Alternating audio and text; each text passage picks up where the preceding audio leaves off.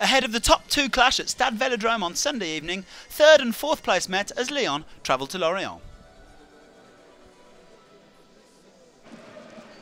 With only 6 minutes on the clock, Lyon set the tone for the encounter with this screaming low drive from Bafetimbi GOMIS. Fabien well beaten but saved by the post. Lorient responded on the quarter-hour mark as Jérémie ALIADIERE latched onto a long ball and forced a good save from Rémy VERCOUTRE. ALIADIERE failing to strike the ball cleanly and Lorient with time to clear.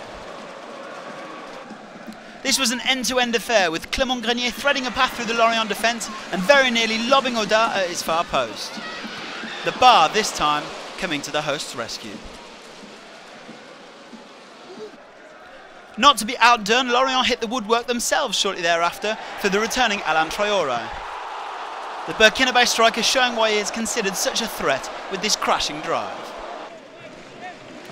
Good things come to those who wait, and the game's first goal eventually arrived in the 23rd minute. Stade Malbranc picked up Maxime Bacca's headed clearance and chipped forward for Alexandre Lacazette, whose cross was volleyed home by GOMIS.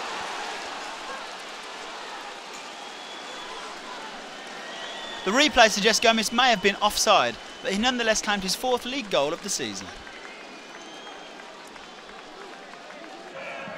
Into the 29th minute and a Clément Grenier corner fell kindly for Milan Bischovac, forcing a reaction save from AUDARD.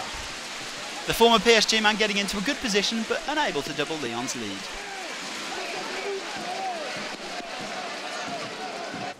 "1-0 at the break then after a lively opening period with plenty of chances at either end. 2 minutes in and a very neat 1-2 between Benjamin Cornet and TRAORE set Cornet away down the right. His low crossing was met by ALIADIERE, who thus brought Lorient level with his 3rd goal of the campaign. Lorient coming from behind for the 5th time in 8 games with this strike from the former Arsenal man. 10 minutes from time, Lorient came looking for a winner with a long ball forwards towards ALIADIERE. He managed to find substitute Maxime Barthelemy on the left, but the 24-year-old was unable to hit the target with this left-footed drive.